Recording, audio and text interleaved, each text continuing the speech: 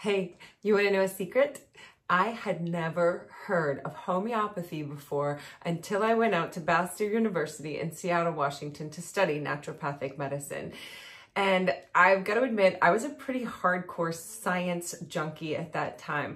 I mean, I got my undergraduate degree from University of Kentucky studying biotechnology. I was literally creating frankensoy and franking tobacco and engineering DNA into plants in my undergraduate studies.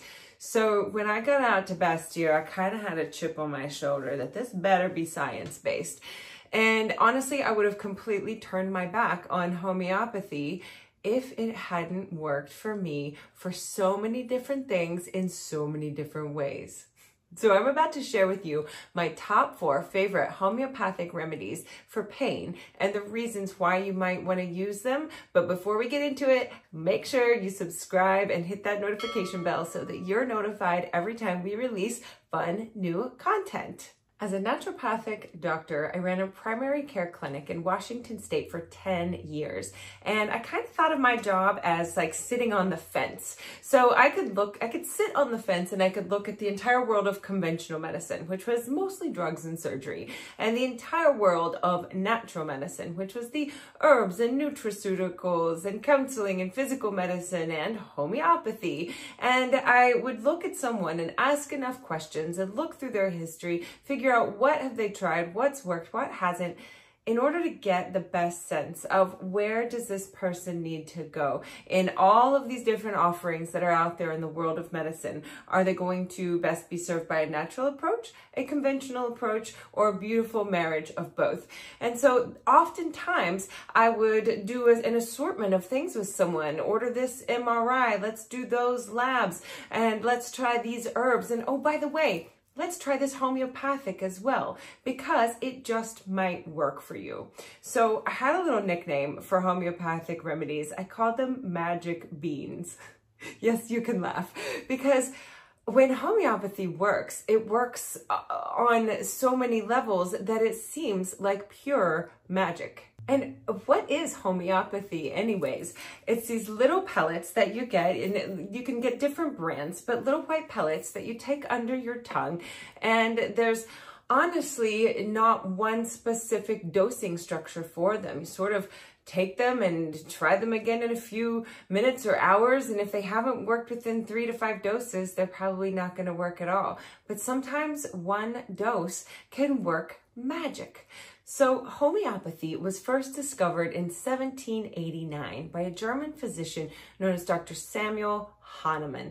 And Samuel Hahnemann was a very smart, forward-thinking man who really looked outside the box. And it was when he was studying cinchona bark or Peruvian bark for illnesses like malaria, because drugs like quinine and hydrochloroquine have all been synthesized from the cinchona bark. He was noticing that when healthy people took these drugs, they had similar symptoms to the ones that the drugs were trying to cure. And so in 7 years later, he published his first article in the Journal of Practical Medicine on similia similibus, which basically means that like can cure like. Now, Dr. Hahnemann faced a lot of criticism throughout his 60-year career in medicine, but he also had some amazing successes. When the Asiatic cholera outbreak epidemic happened in the 1830s, Dr. Hahnemann's patients who were treated homeopathically only had a 2 to 20% mortality rate, and the rest of the general public that was treated with a more conventional approach had over 50% mortality rate. Fast forward to today, and you can now find these little homeopathic pellets in every Whole Foods and co-op across the country, but most people have no idea how to use them. One of my favorite things about homeopathy, besides the fact that when it works, it seems like it works like magic, is that when they don't work, there's no harmful side effects because they are so diluted. So in homeopathy, this is super weird, right? The more dilute it is, the more potent it is. try to figure that one out.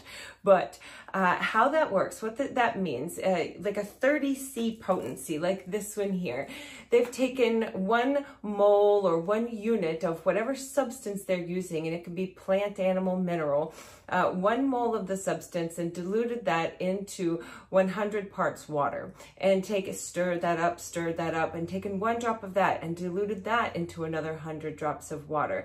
So that a 2C potency means that that's been done 2 different times, 1 part into 100 parts water twice. That's like saying there's 1 part of that substance to 10,000 parts water. So by the time we've gotten to a 12C concentration or dilution, there isn't 1 single molecule of the original substance left.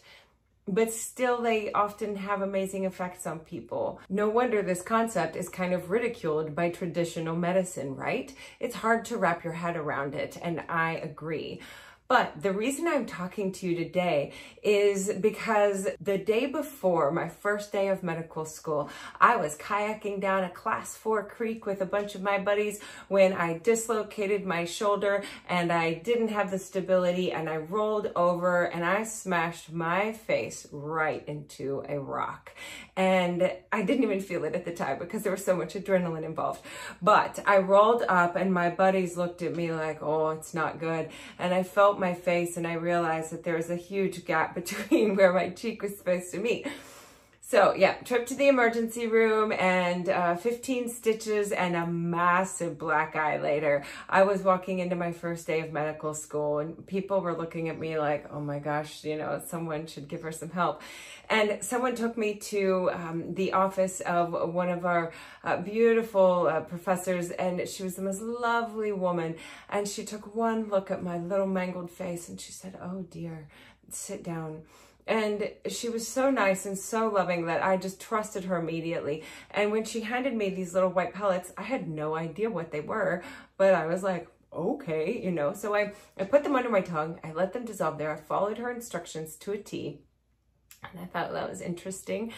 And I went home, and the next morning when I woke up, I was in disbelief because all of the bruising, all of the redness, the bloodshot eyeball, all of the swelling was gone. All you could see was the little incision line, and the sutures were still there.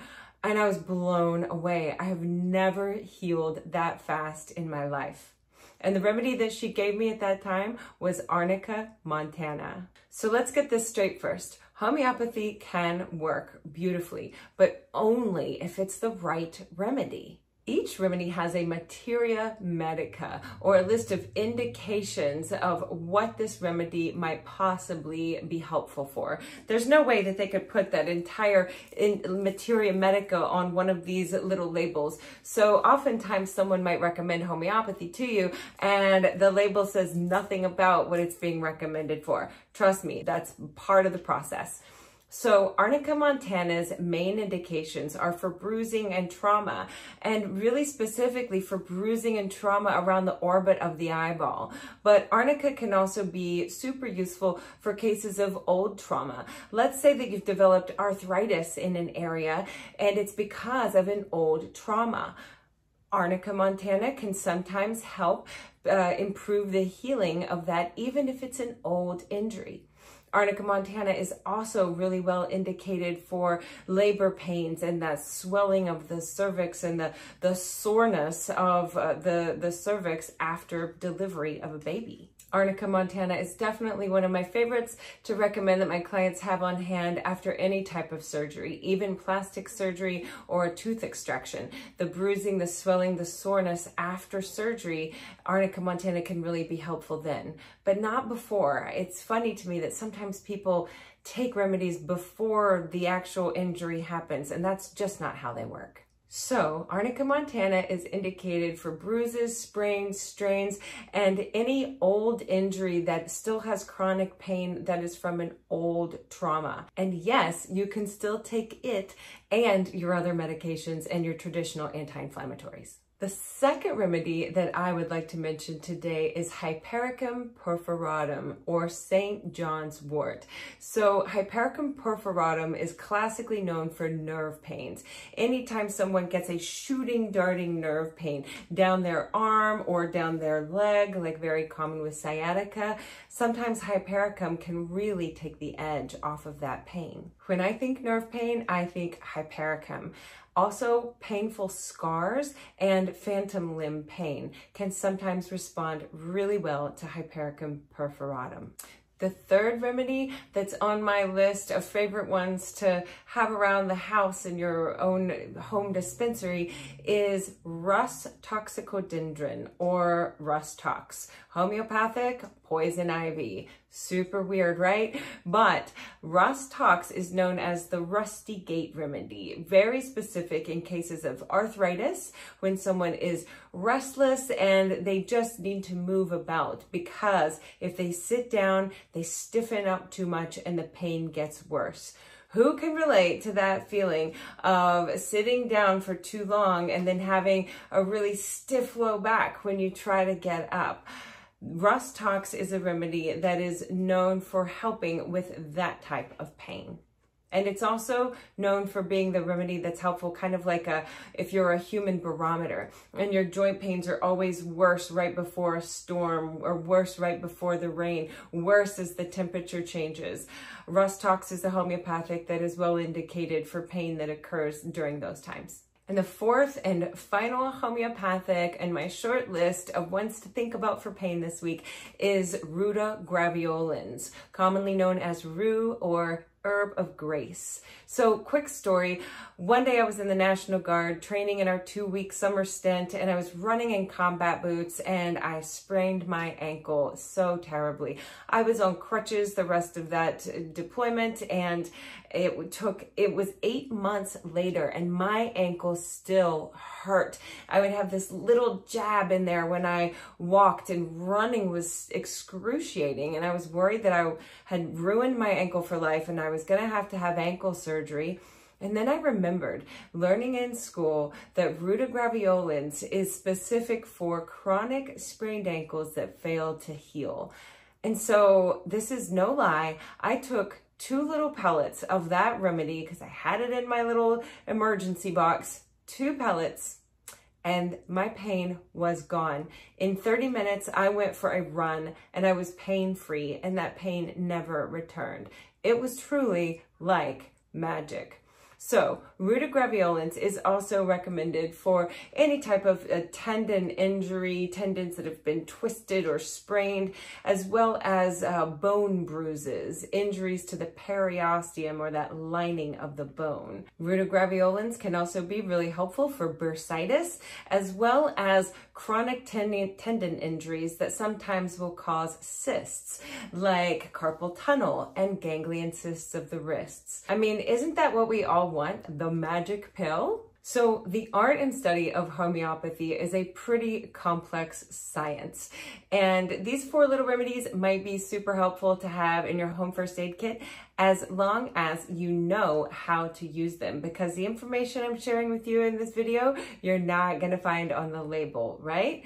Perhaps the best choice is to look around in your area and see if there's someone who is trained in classical homeopathy. You could pay them a visit and it could change your life. It very well might be worth a try, right? Or if you're struggling with some kind of a chronic pain and you really like the idea of having a space-age medical device that sends in waveforms that mimic your parasympathetic nervous system and retrain your brain into healing your body, and you can have instant pain relief day or night in the comfort of your home, on vacation, anywhere you go, click on the link below to register for the My Pain Eraser and Rapid Recovery Program webinar to learn all about our program. And if you would like to learn about my top 5 favorite supplements that I take every morning to prevent joint pain, click on this video next. And if you'd like to learn more about that space-age medical device that I was telling you about, check out this video, the 5 ways that dynamic neuromodulation can outperform traditional TENS. Thanks so much for watching. I send you optimal happiness and health, and I'll see you next time.